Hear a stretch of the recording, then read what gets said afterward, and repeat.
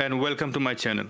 Today I'm going to show you my complete workflow in SILKYPIX Developer Studio Pro from beginning to the end.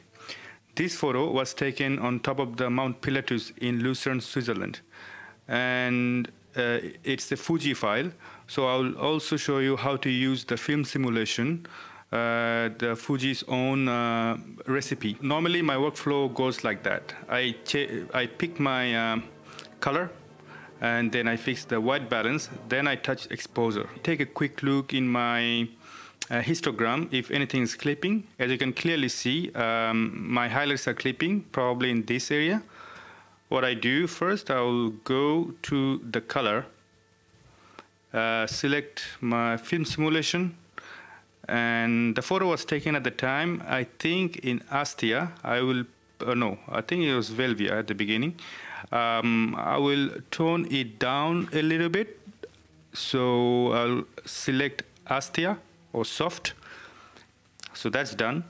So as you can see, that it's clearly toned down the orange a little bit, followed by the white balance. I think the white balance is quite alright. I like that mood. I'll see if there's anything that I can change. Probably in the shadow area I can add a bit of tint, red tint in the shadow area. I can, because here is too blue and bright area is more orange. I will do the multi-light source compensation. That means that I can balance the two different white balance a little bit. Everything else is fine. I quite like it as it is. I don't need to change it too much. So I've done my color, I've done my white balance. I could actually pick the presets from here, but I don't want to play too much. It reduced my workflow. And now I will fix the clipping in this area. So I have a little bit of, I think, shadow here. That's this section. Let me show you how that histogram works. So make it the floating window, and then I'll bring it over here. And you can tell that this section is the dark area. Here it doesn't have much of it's the shadow, and the clipping part, that's right there. So let's move that on the side. I don't think I don't have to do much with this photograph, except the fact that the brightness, for instance, the color burn adds some shadow, adds some brightness in the shadow area, but it doesn't touch anything here. As you can see, the histogram, it just there is a little bit of change in this section, but didn't do much here. What I can do instead, I can actually go to the HDR and then add reduce the shadow and reduce the highlight.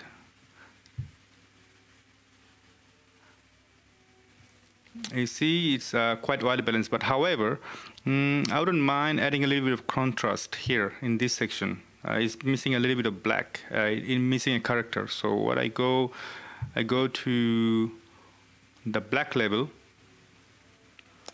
and pull the slider up a little bit till this section touches the edge to the 0. So I go to the black, bit more, almost we're there. I go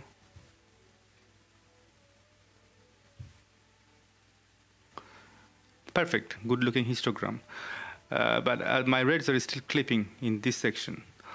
Now you have to make creative decision. Like, do you like the way it looks, or you want to have a perfect photo? So that's up to you. I was there at the time. This is how it looked at this very moment.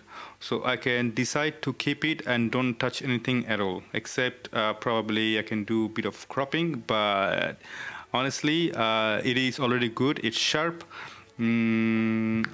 If you look at the histogram, the exe file is the base ISO, so I didn't clip It has it's f10, so it's well focused. On it, to be honest, and it was shot in actually vivid Velvia, so I was right, it was vivid. But now I toned down everything, so it's good to go.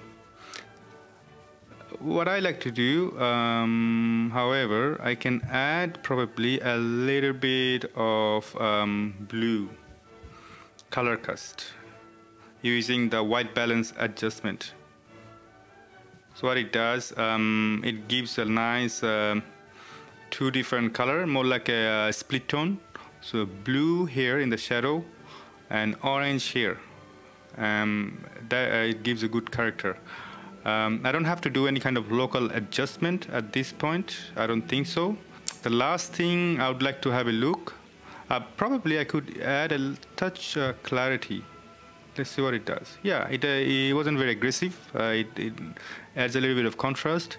I don't have to use a dehaze because, yeah, there is a little bit of cloud, but that's the whole point. I mean, you do have a little bit of the haziness there, but that's the whole character of this landscape photo. That's how I would like to have my photo. I don't want to reduce haze. I would like to keep the haze. But if you want to, you could actually put the slider up a little bit, and it kind of messes the whole photo up, unnecessary. Only time the dehaze slider works if you have a photograph with the complete haze everywhere from the top to the bottom, and then you can play with the haze slider a little bit. But other than that, I would not play too much with it. What I would like to do though, probably try to reduce a little bit of exposure on that particular area. So I could go and then do some fine tuning there.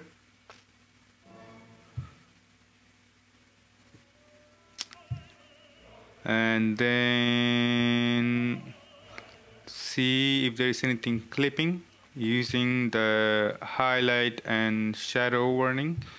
I could do individually, but I'd like to see both. As you can see, in this section you do have a little bit of color clipping.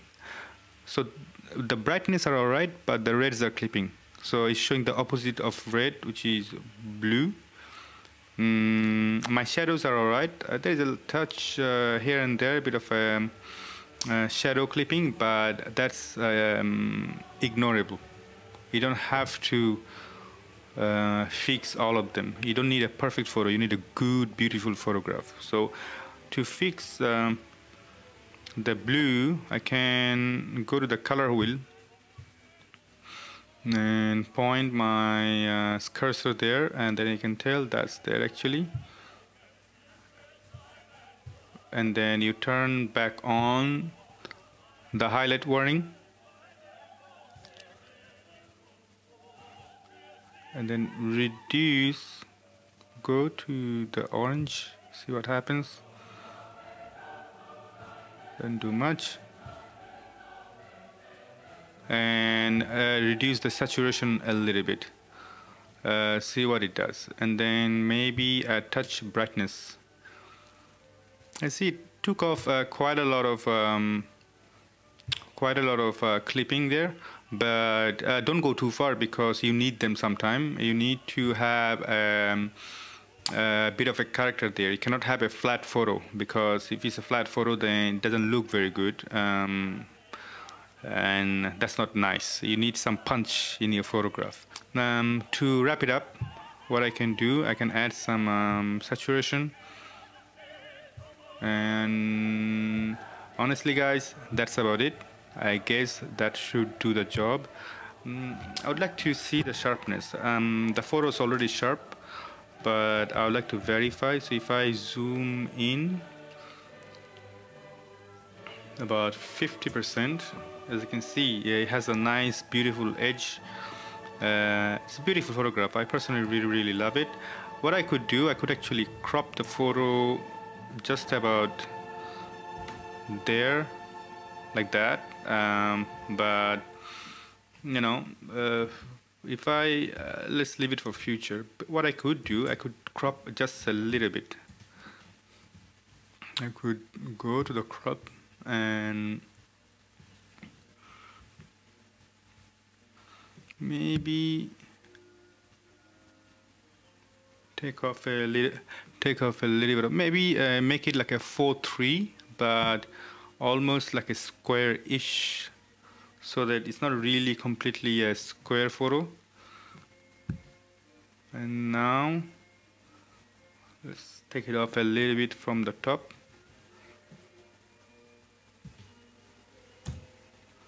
And that's it. I think oops, I think that should do. Let's see how it looks like. What I could do, I can use my full screen mode and then see. I mean, that's nice. That's really nice. Finally, I don't need to do any kind of noise reduction, so I can leave it as it is. Sharpening, if I do 100, we checked earlier to have a quick look with the sharpening, and it looks alright. But what I could do, by default, is giving you already a brilliant job. Maybe I can not add a touch more sharpening there.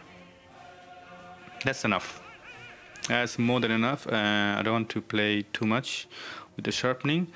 To end this editing, what I could do, I could add 100% demosaic sharpening. What it does actually, it gives you really good and clean photo. It's nothing to do with the actual sharpening there.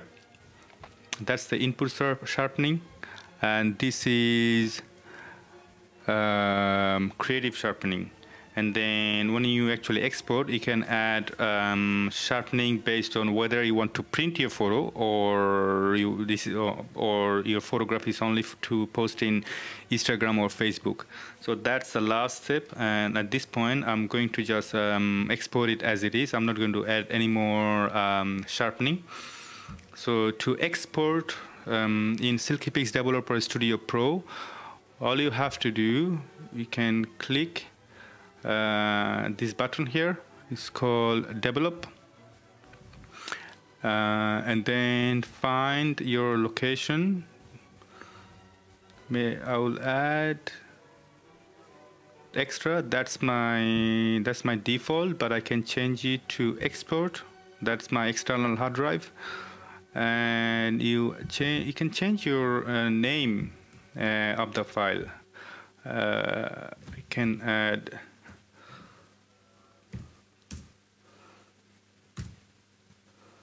SILKYPIX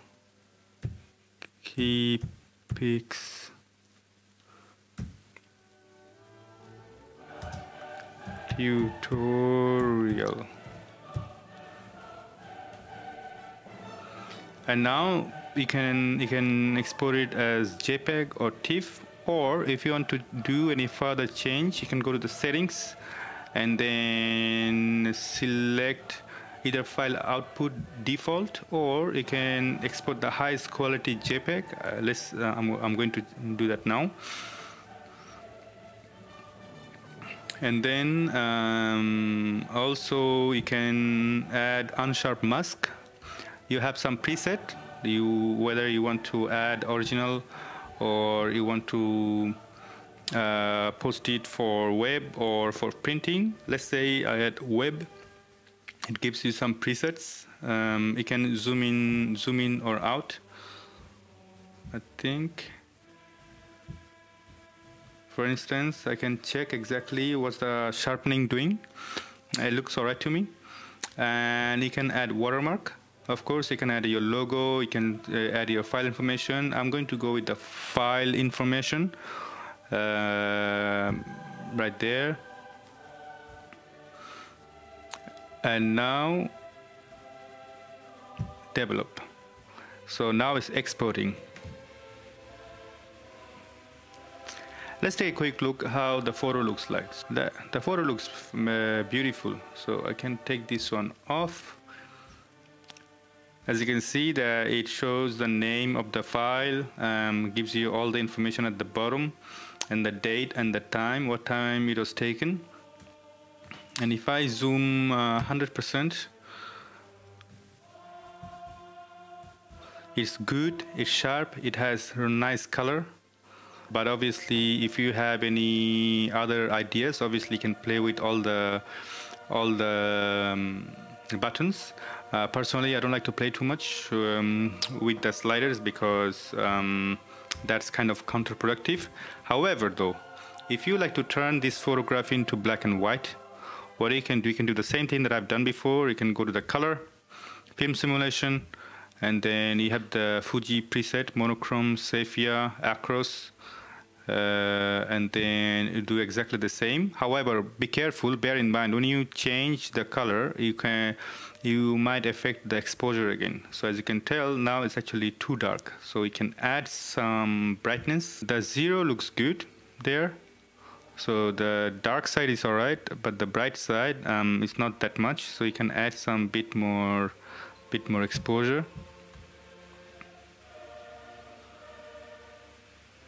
Alright, so that looks good. Maybe I like my black and white bit more contrasty, so I can add a bit more, just a bit more contrast there. That being said, again, I lost the blacks, so I can go back and then add some black.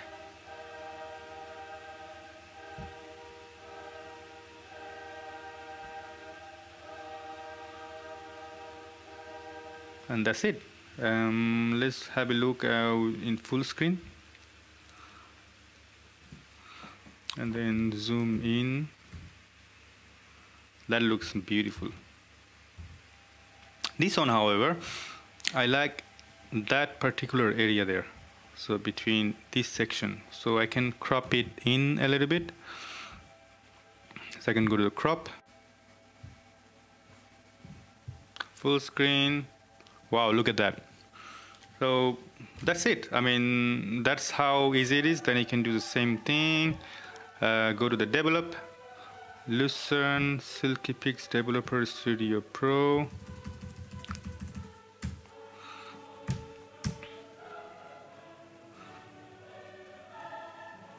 SILKYPIX